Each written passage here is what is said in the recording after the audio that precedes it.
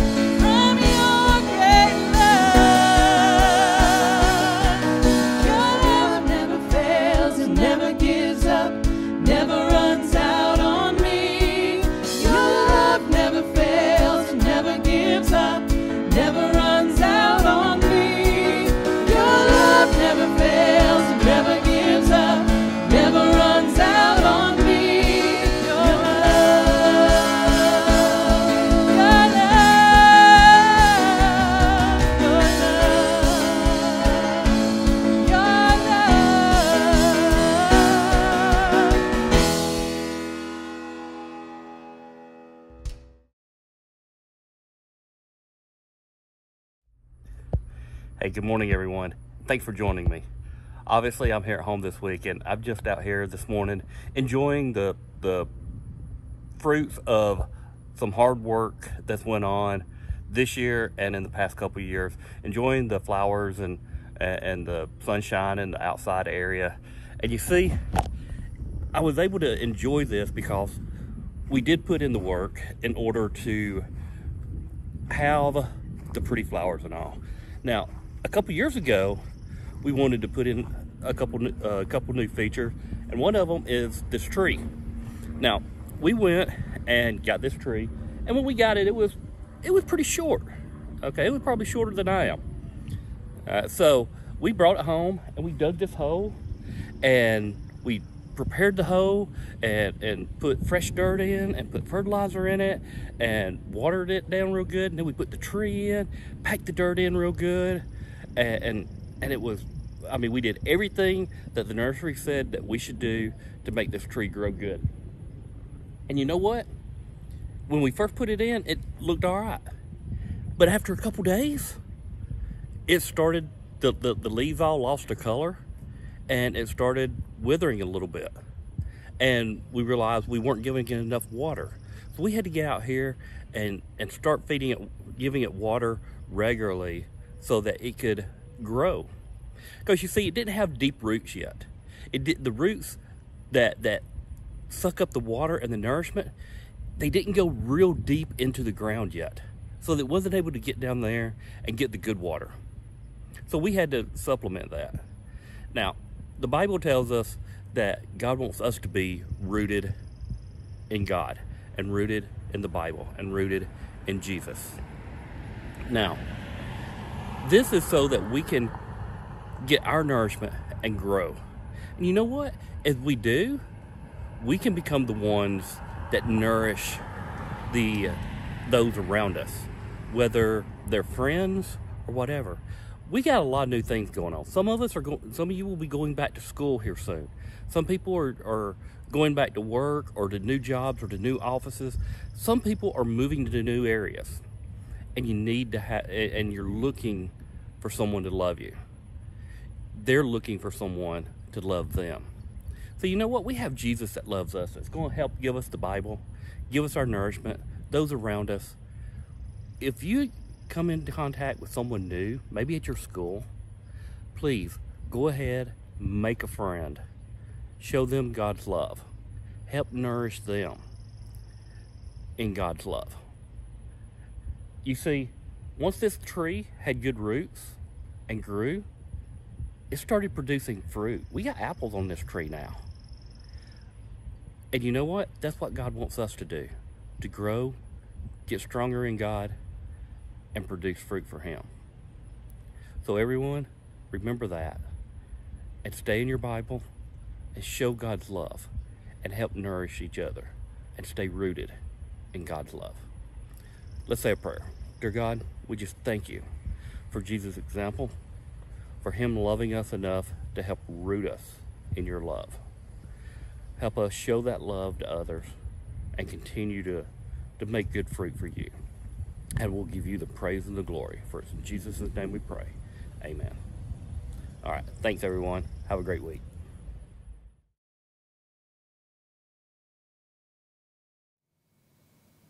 Ephesians 3:13 through 21. For this reason I bow my knees before the Father, from whom every family in heaven and on earth takes its name. I pray that, according to the riches of his glory, he may grant that you may be strengthened in your inner being with power through his Spirit, and that Christ may dwell in your hearts through faith, as you are being rooted and grounded in love.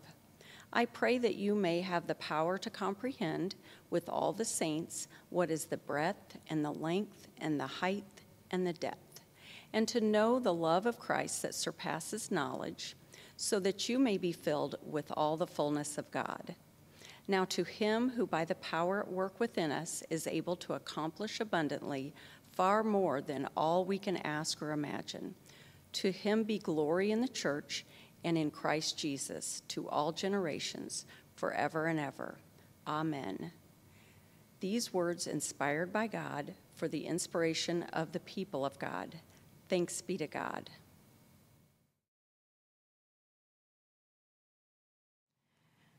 Friends, will you pray for me as I pray for you this morning? Oh God, we pray that you would open our hearts to what it is that you need to say to us today.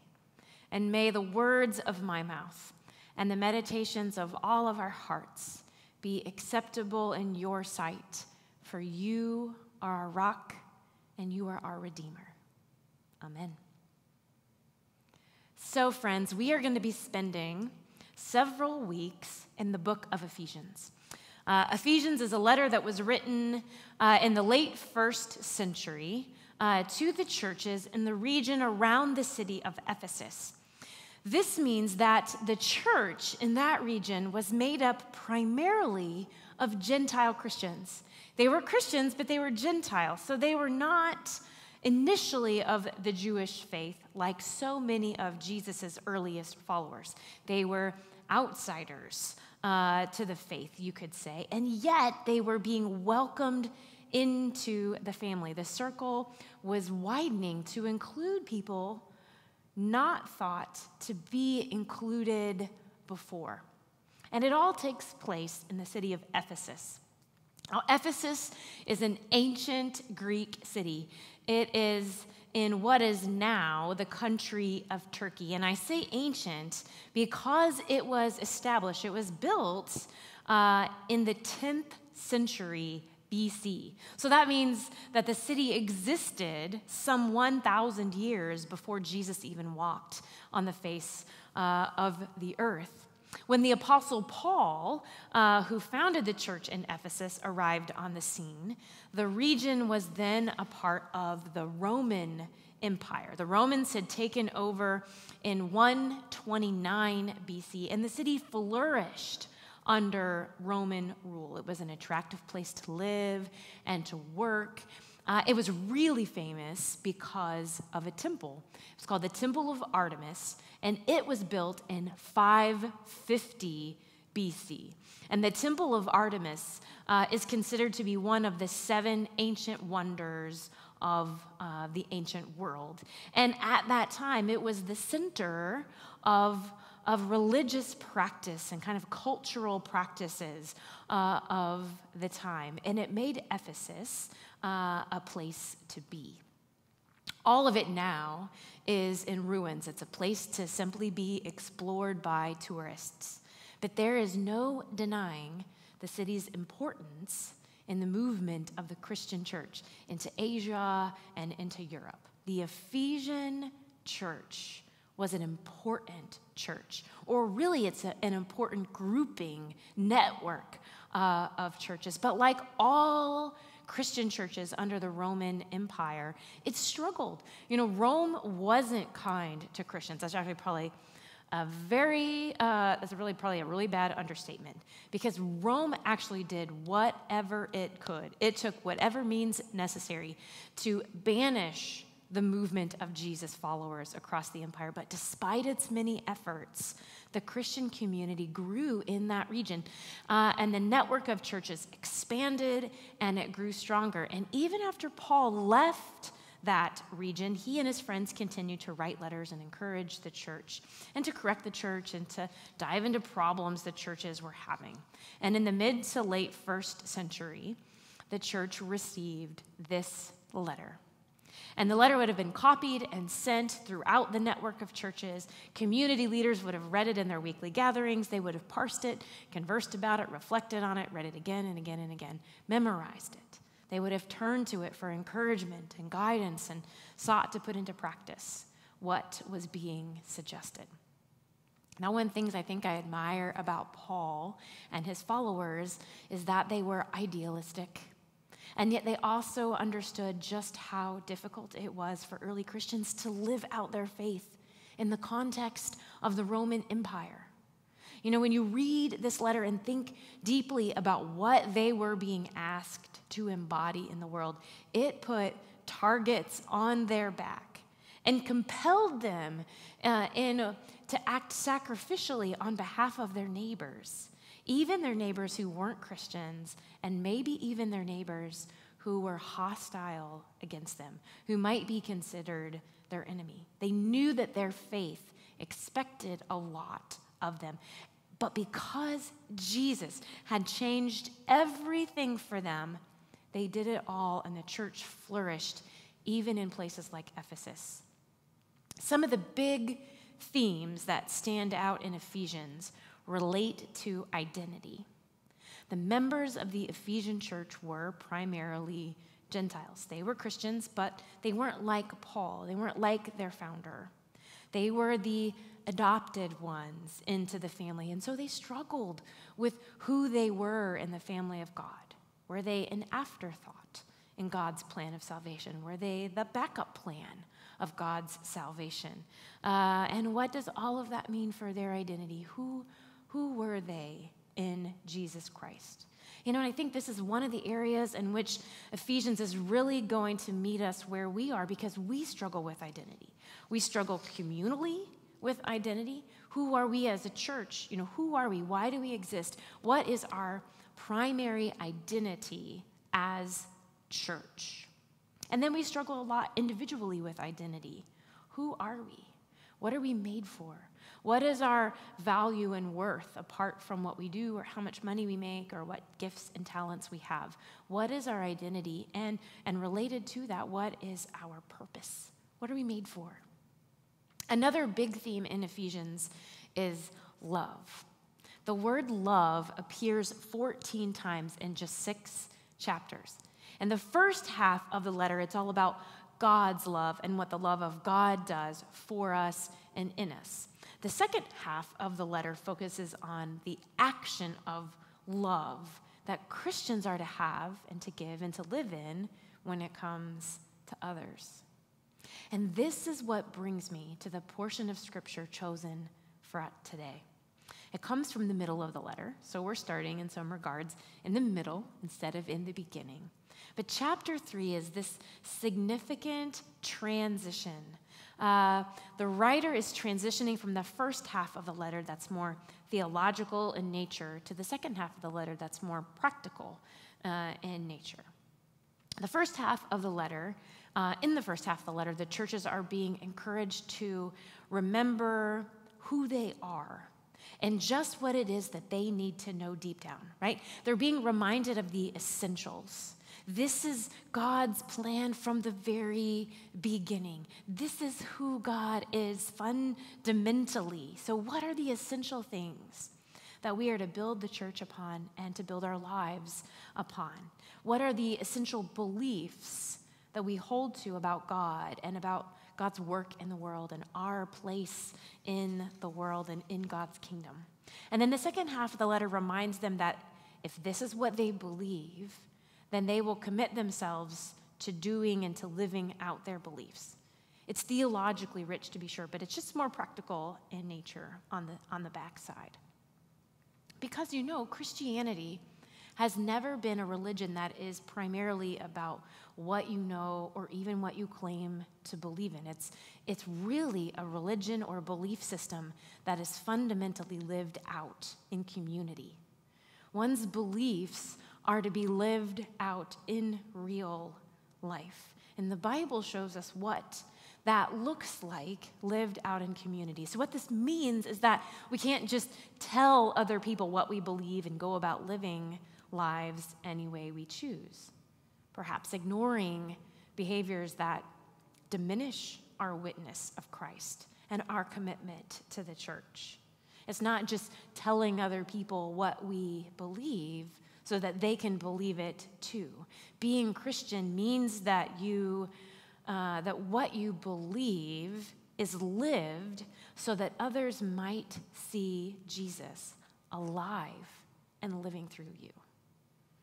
It can be really difficult for us to swallow at times, but every statistic that I have read concerning the witness of the church, right, the perception of the church by those who are outside of the church comes down to our ability to hold these two things in tension.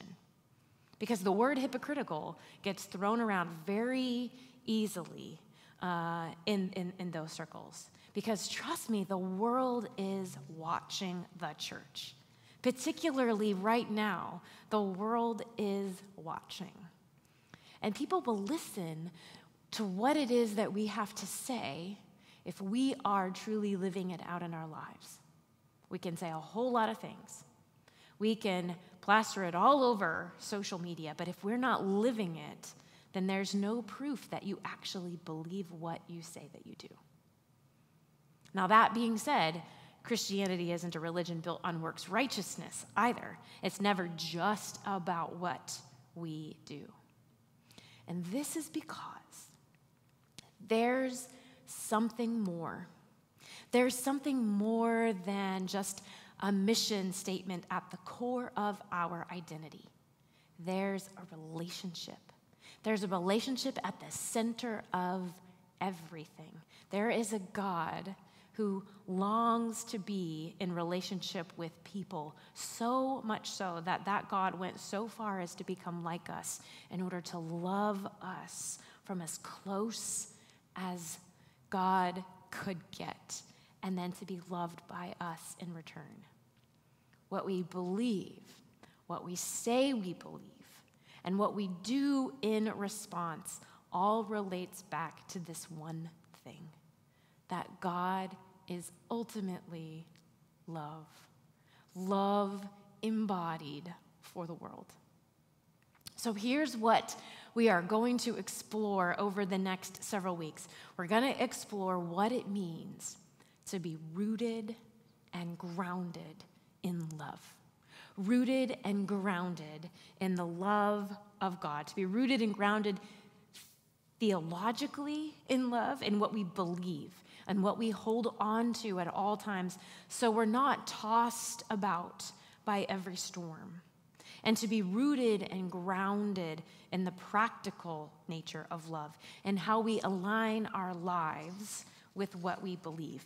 Paul prays in Ephesians 3, he says, I pray that according to the riches of his glory, he may grant that you may be strengthened in your inner being with power through his Spirit, and that Christ may dwell in your hearts through faith as you are being rooted and grounded in love. Now we may hear this voice and hear Paul say, I pray that you may be strengthened in your inner being, right? That speaks to us. I hear that when I read this portion, because if there's anything that we need right now, it's to be strengthened in our innermost being, right? We're tired, we're exhausted deep down, and we need to be strengthened deep down. And to this I say, yes, Lord, please, right now. But then I think, right now we also need to be reminded of our grounding, of what it is that we are grounded in.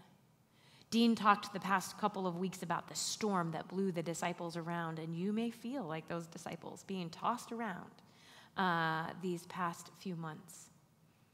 With God, however, we've got a root system. Right? With Jesus, we've got a foundation that is grounded in a love that is stronger than anything we can imagine. Paul goes on to say in Ephesians 3, he says, I pray that you may have the power to comprehend with all the saints what is the breadth and length and height and depth, and to know the love of Christ that surpasses knowledge, so that you may be filled with all the fullness of God. So here are a couple of images that I want to leave you with this morning as we begin this several-week journey. To start thinking about what it means to be rooted and what it means to be grounded in God. So think about a skyscraper. Think about the kind of grounding, right? The kind of foundation at the base of a skyscraper, right? Think about how many stories deep the foundation is, so that building can just grow up into the sky. So what's so interesting to me about the architecture of a skyscraper is how the construction of what is above the ground complements what's below the ground as the building rises. So there's this deep, deep foundation. And then on top of this deep foundation, there is this steel frame and curtain walls built upon the foundation that enable the building to grow higher while also enabling it to withhold the seismic shifts that happen in the ground and the wind, resisting the wind that happens in the sky. So what this means is the building is meant to flex. It's not a rigid structure, and yet the building grows to heights not known to man until the last couple of centuries. Think about this for a moment. Reflect for a moment about being a Christian, being grounded in the love of God that enables us to rise like a rising skyscraper, to grow, right? What this kind of grounding, right? What seems like the impossible kind of love that we are being called to in the Bible, just might seem possible with this kind of grounding. Or think about this image. They say that the roots of trees are so powerful, so strong, that they can actually break stones. And I'm not just talking about the tree roots that break up your sidewalks, but that's kind of it on a small level.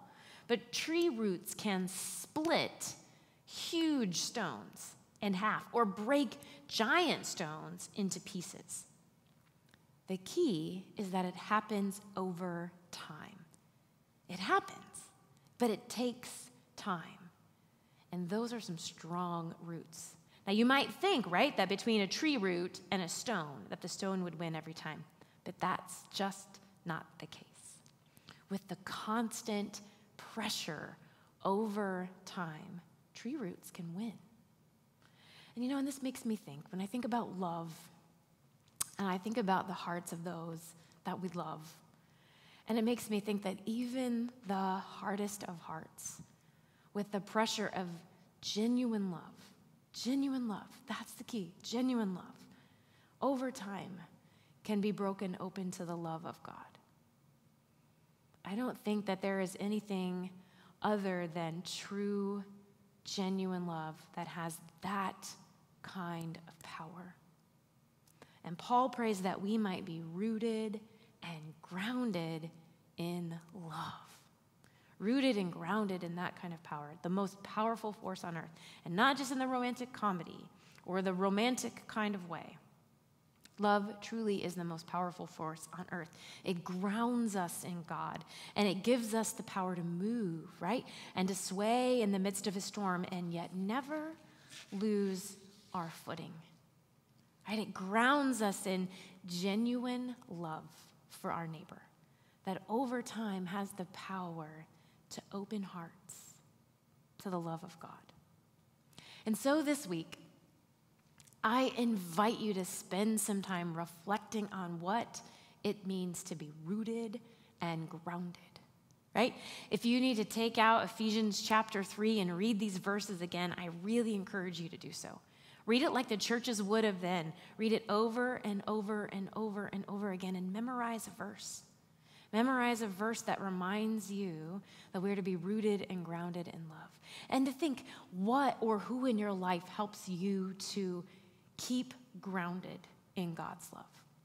Right now, who is it and what is it that is helping you to keep grounded in God's love? Or what is it or who is it that you need in your life right now in order to keep you grounded in God's love? What helps you to remember who you are and what you were made for? And who and what helps you remember that God's love is working on you too, right? We might be loving another, right, to an open heart, but God continues to love us, to open our hearts wider and more fuller to him each and every day. And it is a powerful, powerful love. Will you pray with me this morning? Oh God, we come to you in the quiet of this moment. And we are just grateful for your presence among us. We're grateful that because of this technology, we can even feel the connection that we have to people all across this community, people that we are committed to in love because of your grace in our lives and the presence of this church community in our lives. And we're so grateful for letters like Ephesians that remind us to stay grounded and rooted in love and in particular in your love. Help us to examine our hearts this week, to examine our hearts, to look inside and see what it is that we have rooted ourselves in, what it is that we are trusting in. And if we discover that we are not rooted and grounded in your love, then help us to put down deep roots into your love. Help us to move our allegiance away from the things of the world that are just so attractive and enjoyable and fun, and root us deeply into you and in your grace and in your love, because we know that being rooted and grounded in you gives us the ability to love others, and it gives us the ability to stay rooted deeply in you, even when we are tossed about in the storms. And there's no denying that we have been in a storm.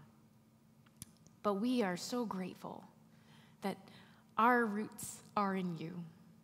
And we just pray, oh God, for our community, our church, that we might examine if our roots are really grounded in your love or in something else. And we want to be grounded in you and in your love. And so we pray for our community. We pray for those in our community that need reminded just how loved they are right now. We pray for our friends that are grieving. We pray for our friends that are lonely, that are feeling disconnected. We pray for our friends that are suffering, who are going through treatments, who are recovering from surgeries. No matter what it is they're feeling, we pray that you would just simply surround them with your goodness and your love. And may you guide us and direct us in the way that you need us to go. We have a whole lot of ideas of the way that we want to go. But we want to go in the way that roots us and grounds us in you.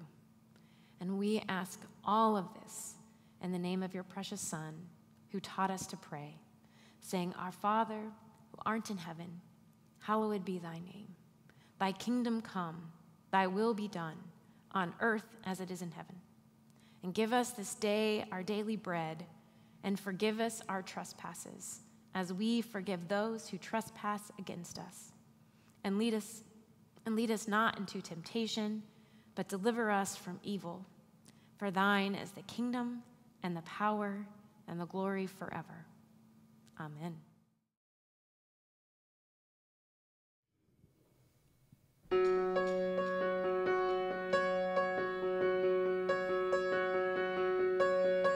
What holds your heart? What stirs your soul? What matters come to mind? The cares you keep, the thoughts you think, it's not all wasted time. Seek and you will find. Joy still comes in the morning. Hope still walks with the hurting. If you're still alive and breathing, praise the Lord. Don't stop dancing and dreaming. There's still good news worth repeating. So lift your head and keep singing. Praise the Lord. The years roll by. We wonder why we lost our way from home. Our Father finds the child inside, left for growing old. Awake, awake, awake, my soul. Joy still comes in the morning. Hope still walks with the hurting. If you're still alive and breathing, praise the Lord. Don't stop dancing and dreaming. There's still good news worth repeating. So lift your head and keep singing. Praise the Lord.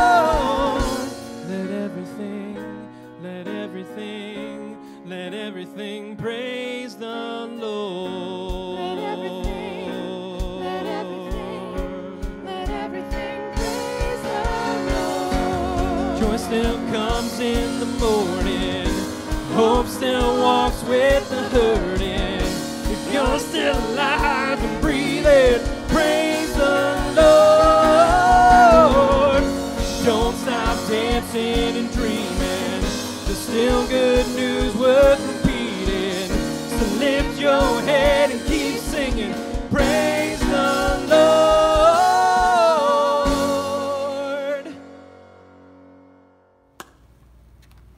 Hey friends, before you go, I just wanted to give you a little bit of a sneak peek of all of the preparations that have been made for Back to School Blessings Day.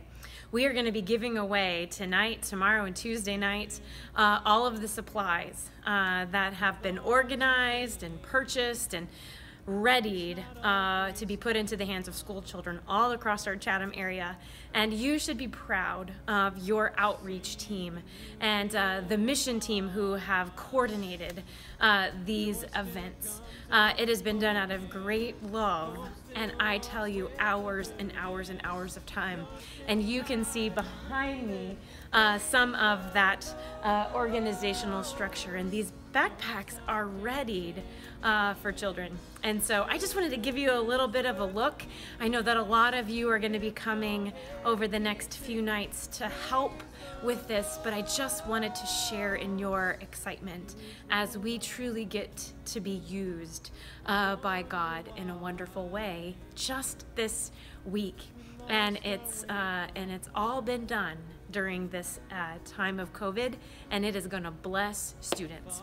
And so, friends, we are just thrilled that you've joined us today. Will you pray for your church? Will you pray for what's to take place here at your church over the next few days? And will you pray that we will truly be the church God has called us to be in this time and in every time? Go in the love of God, the communion of the Holy Spirit, and the grace of Jesus Christ. And may the peace of God simply reign in your heart and your life. Amen. Let us go in peace.